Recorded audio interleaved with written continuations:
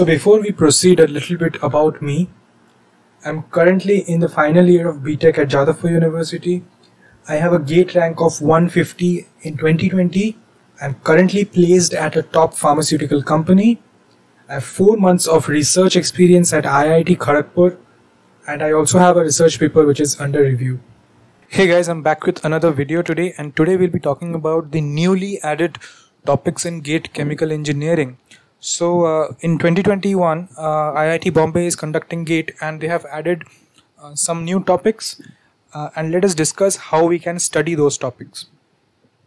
So first we'll talk about chemical reaction engineering. The first topic that they have added to chemical reaction engineering is kinetics of enzyme reactions, that is the Michaelis-Menten and Monod models. So and the second one is rate and performance equations for catalyst deactivation. So let us understand from where we can actually study these topics. Okay, so I would request you that you for the purpose of this part, the kinetics of enzyme reaction and Monod models, you follow Levenspiel. Okay, especially for this kinetics of enzyme reaction, this portion is given very well. You try to study all the models and how those equations are applied to CSTR, batch, PFR, etc. And there are many examples as well, and then there are exercise problems which you obviously should try to solve. In the very next chapter, you have the Monod model, and this comes around 28, 29th, around 27 to 29 chapter in Levenspiel 3rd edition. You will find these this portion. Okay, you should go through it thoroughly.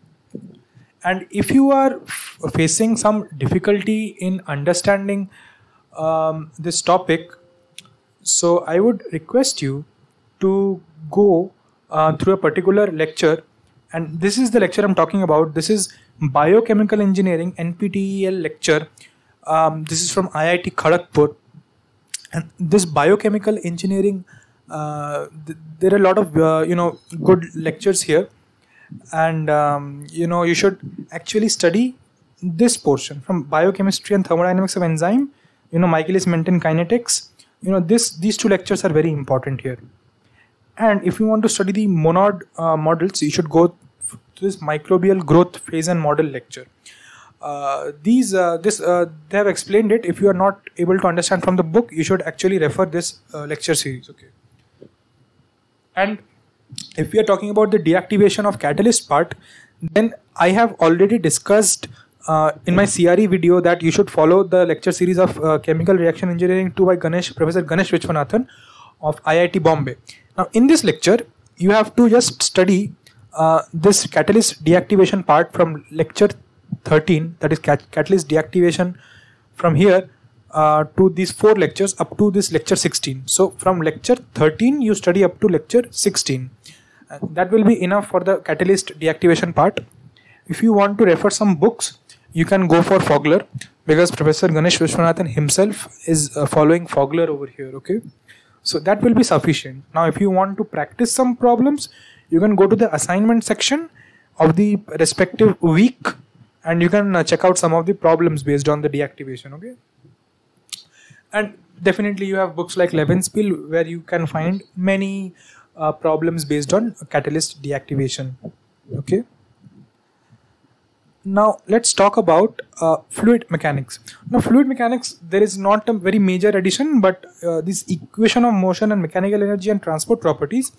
See, I have not yet made a complete full-fledged video on fluid mechanics, but if you follow me on Instagram, you know that I highly recommend the lecture by Professor Suman Chakrabarti of IIT Kharagpur. This name is NOC, Introduction to Fluid Mechanics. Now this is a very good lecture series, and though I have not made a detailed fluid mechanics video yet, but even if I make in future, I will be talking about this lecture series in particular. Now over here, you have to study the equation of motion, and all of the equation of motion is actually included in his lecture. Okay, so this is very important that you actually go through this entire lecture series, and you will only after you go through this entire lecture series you will be able to develop a deep understanding of fluid mechanics. Okay, so this is a highly recommended lecture series. Okay, very important.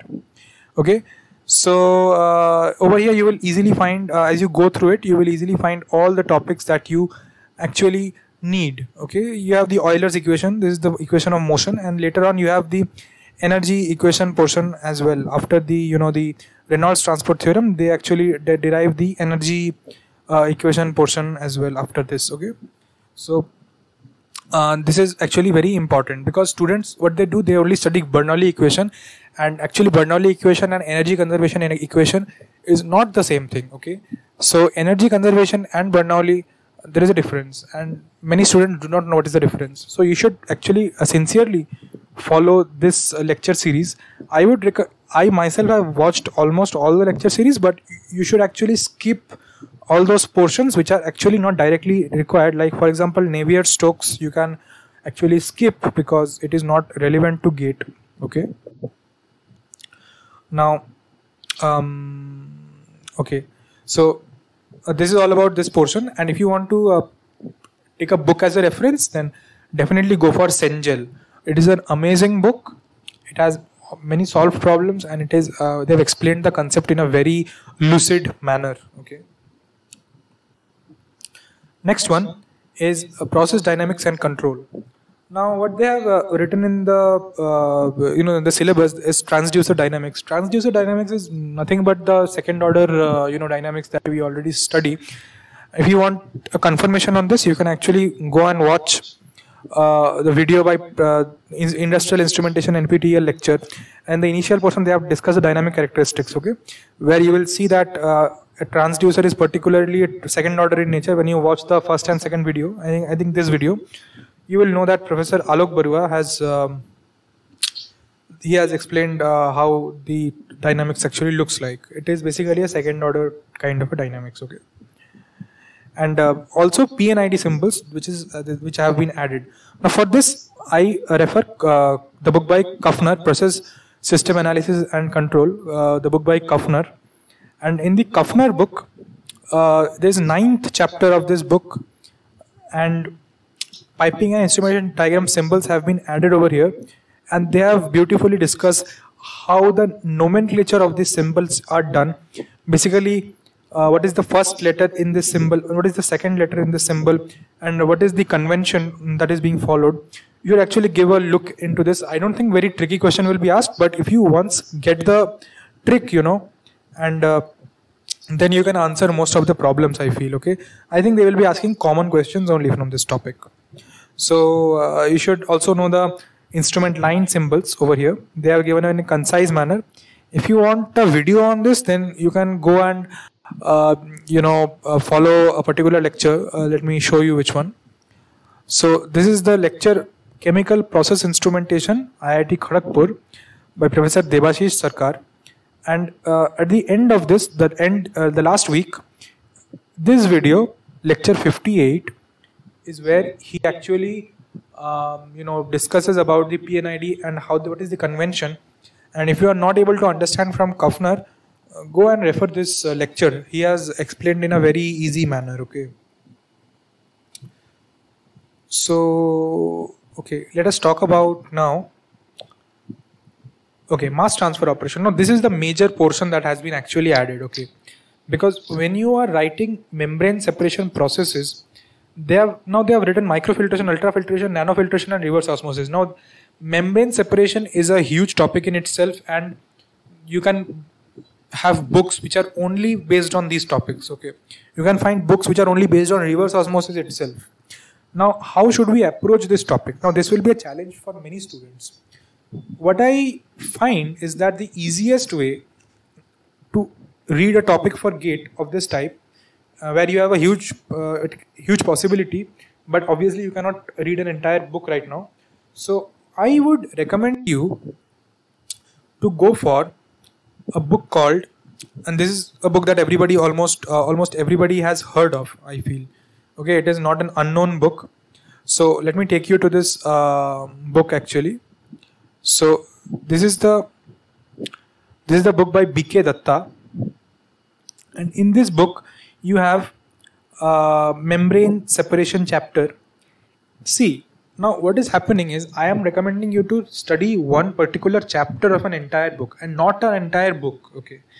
Now in this chapter they have explained it in a concise manner. Okay. So if you go here, you will see that all the topics that have been mentioned in the GATE syllabus, they are all covered here.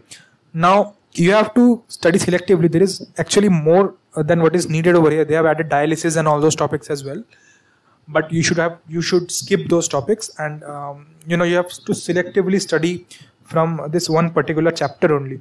So this will become easy for you. Okay, unless someone might recommend you that you go and study an entire book of membrane separation, but I will recommend a particular chapter of a book only.